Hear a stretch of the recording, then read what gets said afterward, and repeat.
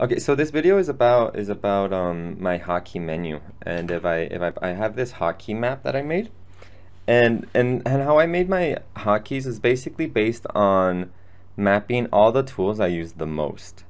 And I actually started realizing that a lot of the important tools, they're very similar in their layout with the keyboard. So for example, a lot of my curve on surface tools, all these orange ones, P is for project, a T is for trim, U is to untrim, I is to intersect, O is to offset a curve on surface, visual, F full is for full screen, G is for grid. And before I get even deeper into my hotkeys, I wanted to show you guys how I set them up, and also just some quick demos. I'm not gonna focus too much on proper modeling or anything like that. I'm just sort of showcasing what you can do. Right now I'm pressing C, whoops, C to get these curves here. But let's say I wanted to make them into 3-degree curves. That's just one button. Let's move this up, these CVs up, right? If I wanted to skin them, that's one, right? H is my hardware shade, J is my reflective shade. If my query edit is Q, let's add some crown, right? So let's say I pick my curves. I don't want to see those CVs. I changed my control points on and off to up and down because it's the most common thing I do. That's all it is. That's what's all it's all about. Just minimizing all the time it takes for something to happen. So let's say I want to project these two curves like that. T is my trim. It's it makes everything a lot easier if let's say I want to have a surface here. I could rail that 6. Oh, I don't like that rail. Explicit control. And for right now, I'll just leave it with 3. And maybe 3. I could add a fillet.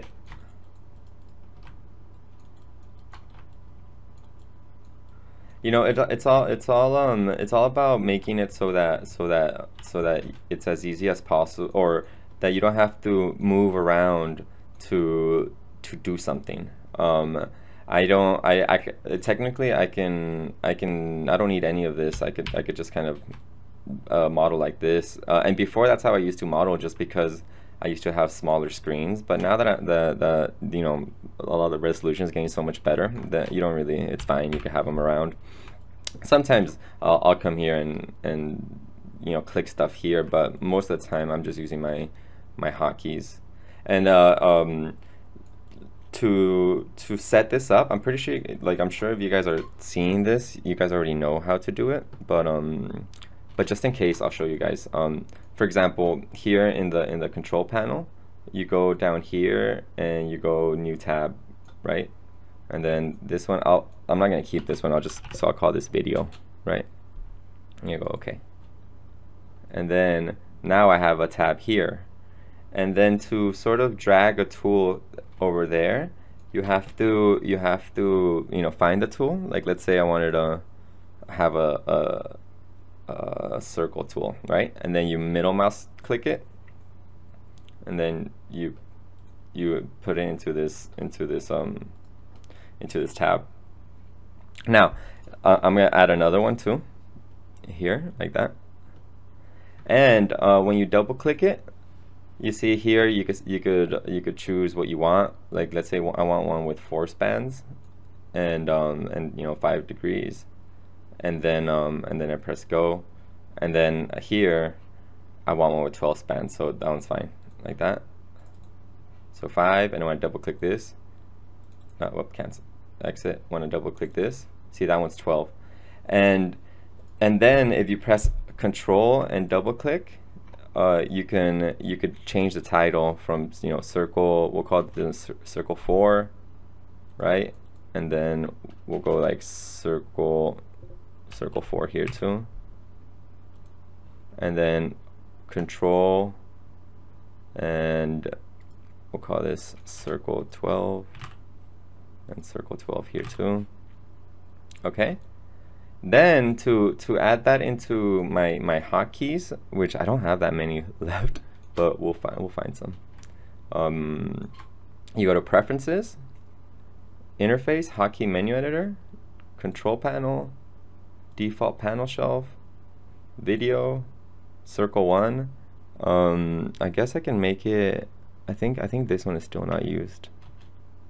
Yeah, and then maybe this one. There you go.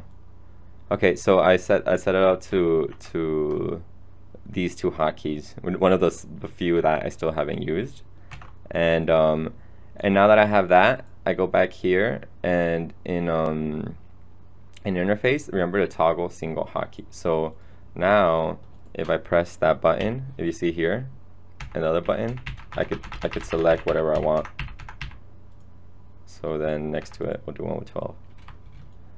And the reason why I'm showing this is because if you notice now, I don't have to go into here and primitive and then choose what I want, because both of my options are here now, and they're set up for my keyboard, which in this sort of circle thing doesn't really make too much sense, you know, in terms of time saving.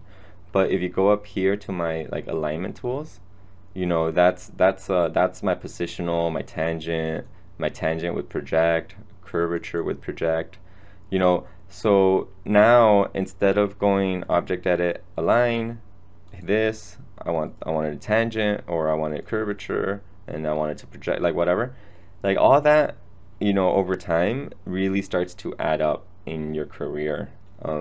So the quicker you can do all that, the more time you saved, and you know, the more valuable you become as a modeler, and your time is spent a little better, you know. So I always try to teach people to model, to use hotkeys as much as you can. And when you toggle here in preferences, when you toggle single hotkeys, what ends up happening is, before, if you see up here when I press tab, you see how I can write something now, and now it's sort of grayed out like that. The reason that's happening is because of the toggle single hotkey. So like let's say I wanted to, I'm gonna delete the history on all that. Let's say I wanted to rotate this, you know, I'll move the pivot here, and I wanted to rotate it, right? Before, like a certain degree, before I could just start writing the number, but see how it's grayed out. And now if I press tab, see, then it asks me, okay, what do I want? And then I go, let's say 0, 45, 0. See? So I kind of want it off my x-axis though, so 45. And then see, it goes back to gray. So if you ever like, you know, your hotkeys isn't working, a lot of times it's like you accidentally pressed tab. So like if I press C to my curve, you see how it's getting typed here, and it's like nothing's happening. But if I press tab and C, now I could do everything I want. You know, it doesn't really matter. But yeah, this is how I work, and it's really helped out so much of my workflow. And the keyboard I actually use, if I turn it on, if I show you my Corsair utility engine, this is how it looks when I'm not using Alias. It has a fun little wave. But when I turn on my Alias program, all these light up, and then this one in particular, K95, has these extra G keys, and this is where I put all my alignment tools and my saving, file save, and all that. But even if you don't have this one, you know, all this is very valuable too. So let me show you guys a little bit of how I do mine. So here are all my curve on surfaces. Here I have all my object edits, detach, extend, and then all my numbers are, I use them for surfacing. So the ones I use the most, like skin, freeform blend, fillet, square, square 5x5, and basically doing all this, my visual stuff, doing all this has really made my workflow a lot quicker.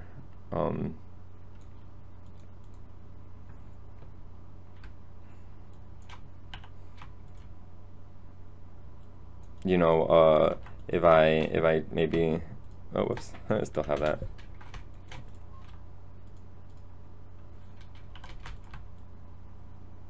You know, if I like we isolate this and untrim it, you know, and then let's say I don't have this curve on surface and I want to align it, I could just use my project align tool. See how it got activated here?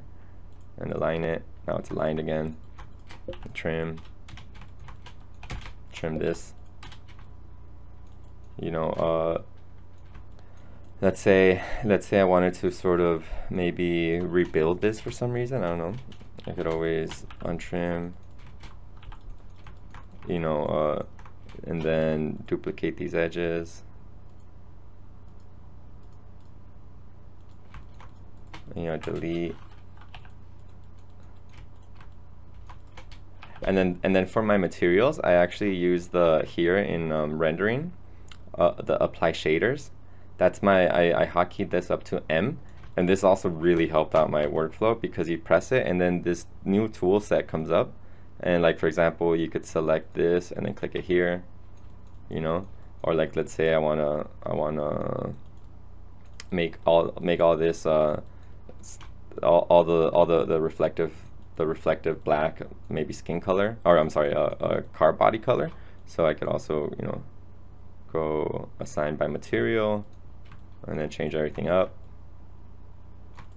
You know, you could always assign by object, you know.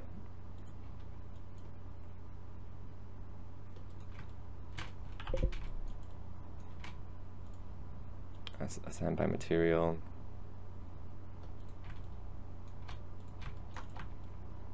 And this is, I call this the vaporwave shader. I really like it.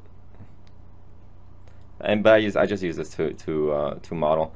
But yeah, so I use that tool to sort of move everything around, and then plus my hotkeys to sort of help me you know, speed up all those steps, because you know, if your tools are here and you have like a million, even though I think that's fine, I have nothing against that type of workflow.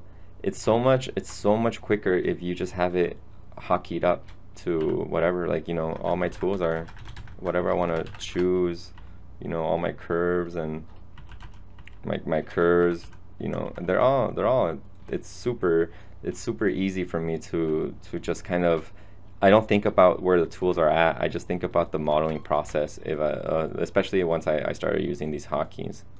But yeah, I wanted to show this quick video to kind of showcase my process. But yeah, I hope you guys learned something or got something of value from this, and I'll probably post up the map in my website so you guys can see how I do it. But yeah, thank you for watching, and have a nice day.